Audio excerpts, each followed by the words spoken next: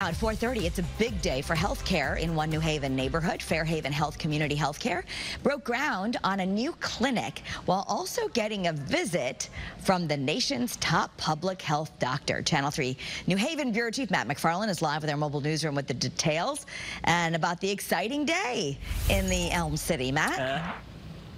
Absolutely, Carrie. You know, right now you can see the space behind me, just a big pile of dirt, but that's going to change over the next few years as the Fairhaven Community Healthcare, they expand their footprint here on Grand Avenue. Now, I want you to take a look at some video from earlier here in the day. You had state, federal, local leaders all here as they were here for this groundbreaking. Expected to open in 2025, the new 3-story facility would provide 26 additional exam rooms along with labs and a pharmacy on site, as well as a community space. Fairhaven Community Healthcare has been a part of this neighborhood for more than 50 years, providing services for more than 32,000 patients a year, everything from birth to elderly. Nearly 60% of those patients live below the poverty level, and many of them don't have insurance. That's why this health clinic plays such an important role here. And today, Dr. Mandy Cohen, the new director of the Centers for Disease Control, toured the clinic, highlighting the work the staff is doing here.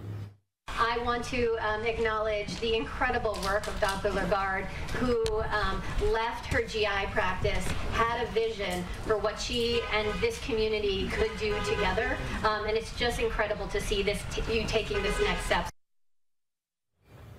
Now, in addition to the tour and the groundbreaking, Dr. Cohen also spent some time talking about vaccines, everything from flu, COVID, RSV, encouraging folks to roll up their sleeves and get one. That's because she's talking about the upcoming winter season and what it's going to be like. We'll have that part of the story coming up tonight on Eyewitness News at 5. We're live with the mobile newsroom in New Haven. Matt McFarland, Channel 3, Eyewitness News.